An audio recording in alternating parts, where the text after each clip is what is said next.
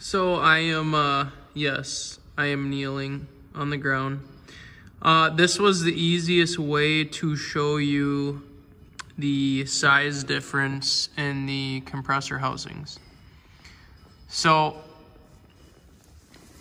this right here, that's your factory size. It is a twin blade. You know, I'm no turbo expert on exactly what that design is called, but very aggressive for how small it is. Whereas this one, a little bit different. See, this one actually has blades and then another set of blades behind it, if you can see that. So it's kind of an interesting design. You can order these from Livernois or Gearhead, I believe it is.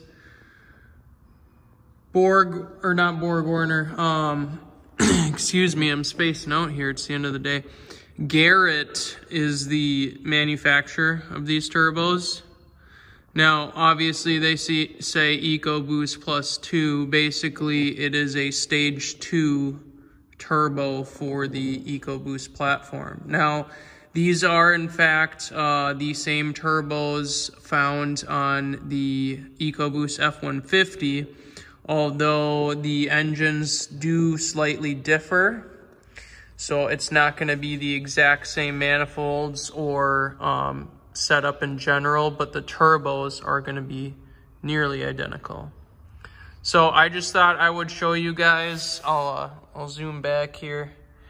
Just thought I would show you guys the size difference in these. Kind of interesting. Stage 2 Gearhead turbos. Tell you guys what. These are supposed to be a direct bolt-on, which they are, but it's not just as simple as bolting them on. Okay, you are gonna have to bend your main coolant line. Now, it does not have a port on the bottom like the factory style, so I'll bring you around here. They actually give you and I might not be able to pick that up on the camera, but basically they give you another banjo line with a metal section, and then it turns into stainless, as you can see here. So you got a stainless line, and then you actually have to cut your existing line that normally runs to the front under this one. You're gonna have to cut it, and then I put like a really hard bend on it with a pipe bender, and then they give you it is a heavy duty hose, so I have no doubts of that holding, but a little bit of fab, I guess I would say. And then as far as that's concerned, the bottom oil dump or oil drain, okay, it doesn't really line up. I'm gonna be honest, you guys. I had to really bend it and pry on it to get the bolts in there lined up. I got some nice stainless hardware in there. Should hold together pretty well. This is the front turbo. This was probably the most challenging. Now we'll go around to the back turbo. This one was nowhere near as bad. One thing I will say is that your oil feed, okay, so I had to put a really aggressive up and over bend on it because it'll run into this wastegate arm, which is accentuated. Now, I don't know if they did that so in hopes that you could run it underneath, but I promise it does not fit underneath, and there's no way to bend it down far enough because you got a coolant inlet right here. So you are going to have to go up and over around in there. It's not super difficult to bend this pipe.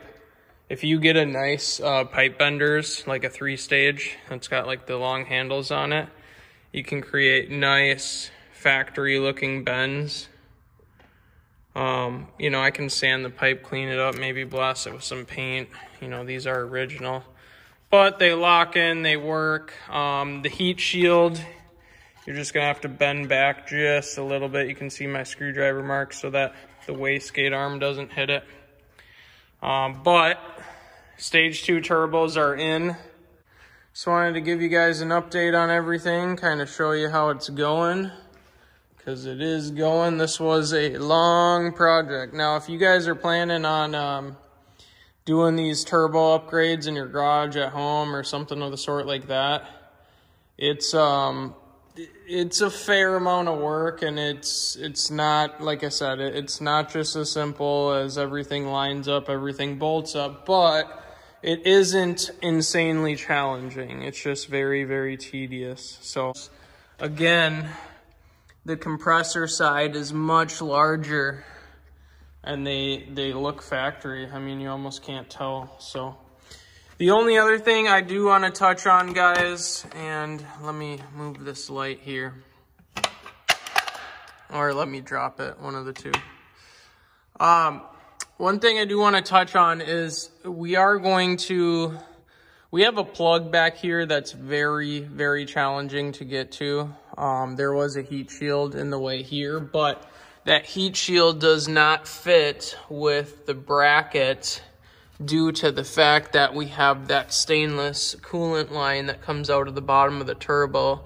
So I think that this bolt hole here was actually still for that elbow bracket. And I was thinking about, after the fact, I can probably sneak in this elbow bracket and the heat shield. But what I'm gonna do, and what I would advise you guys to do if you're in a situation where you did unplug that, is I would wait until that harness is reconnected and then mount that stuff back up. So, well, that's a wrap for tonight. Tomorrow we're gonna finish up all the bolt-ons, and we're gonna drop the car back down on it. And it'll be multiple hours getting it all hooked back up and bolted back up, but should be able to drive it within the next couple days here. I cannot wait to get this thing on the dyno. We got our dyno sessions scheduled. There will be good video footage on that as well. All right, guys, I'm out.